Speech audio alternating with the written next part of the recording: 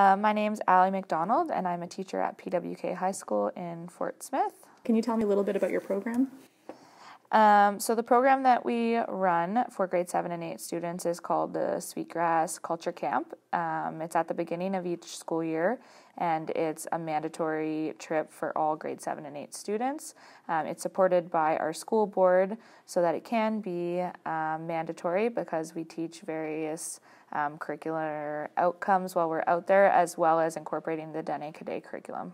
What are some examples of the activities that you teach out there? We have a partnership with Parks Canada, so lots of the programming that we do while we are out at Sweetgrass is with parks. Some of the programming that we would do include learning how to use a compass, canoe safety, team building. We also have a partnership with the Roberta Bondar Foundation. They come out and do the Roberta Bondar Photo Challenge. We also have our elders that come out and teach our students about traditional medicines and how to live off the land and various survival skills that could be useful for them if they are in the bush in the future. How do you measure the success of your program?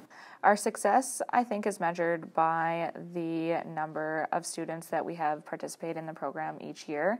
Our groups can be as big as 35 students, and I think that one of the ways that we can measure the success is how the community knows about our program and continues to support it through the various community partnerships that we have established already and the new ones that we form as the camp grows in success.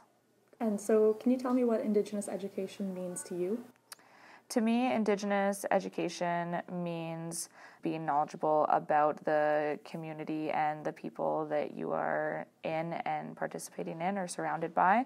For us, we try to incorporate the language as much as possible. We have both Chip and Cree speakers out on the land with us who try and incorporate the language aspect of Indigenous education, as well as the various elders that we have just sharing their knowledge and sharing what Sweetgrass means to Fort Smith and how so many different members of our community have connections to the land and connections to Sweetgrass and Wood Buffalo National Park in general.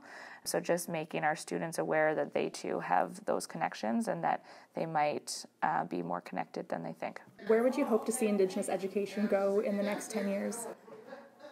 I hope to see more camps like Sweetgrass. I think that my vision would be to have all of our camps be mandatory programs. Right now, Sweetgrass is the only one that is mandatory at our school, so we get large numbers for our grade 7 and 8 Sweetgrass trip. However, I'd like to see more emphasis put on our culture camps at the secondary level, and that our high school students become more involved in their own personal culture and just having them more involved in the learning of the younger generations to kind of feed it down the line.